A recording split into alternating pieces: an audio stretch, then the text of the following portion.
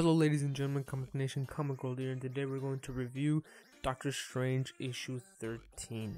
Now, this issue starts off with Doctor Strange explaining how he's a doctor, how he's the best in the world, and we see him go to his house with some girls, and he's messing around with them, and then he starts to kind of find out, he's like, whoa, something's wrong here.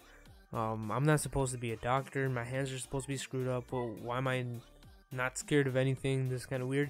And he finds out that he's actually in a dream. He's locked in a dream, specifically a nightmare, and he escapes from the dream, and he realizes that the guy who's doing this is actually he's like in the realm of dreams, or the realm of nightmares. I can't exactly remember, something like that.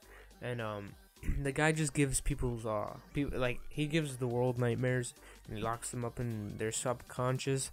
And so Doctor Strange needs to figure out a way to fight it, so then he can escape from there. And he makes up a spell, and he eventually beats him. But then he just gets teleported or taken away from that realm, and he's just in a different place now. And it turns out he's actually with the devil's daughter. So it's kind of weird. I'm kind of interested to see where this goes. It's kind of interesting. At the same time, it's kind of weird. I don't know if I'm gonna enjoy it or not, but so far I've enjoyed everything from Doctor Strange, all 12 issues. But yeah, this one was a little bit strange. I wouldn't say it would be my favorite one, but it was interesting at the very beginning how he was in a dream and it's a nightmare. So I would still rate it probably a 7 out of 10. The artwork, like I said, I love it. 8 out of 10.